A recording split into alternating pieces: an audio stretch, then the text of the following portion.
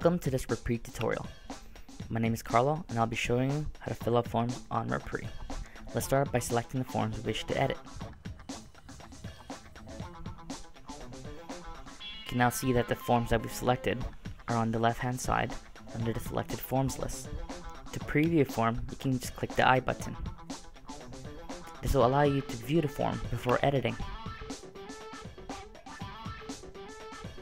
Now hit populate. Now you can choose to populate the form with a listing ID or property information depending on your association. For the purpose of this demo, we shall continue without data.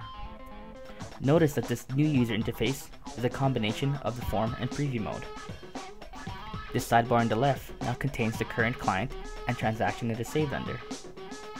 Since we do not have the form saved, it will default to none for the client and transaction.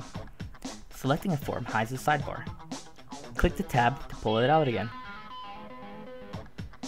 You can still choose to fill the forms from the field list or in the form itself. After typing into the fields, click anywhere to transfer the contents over to the other side.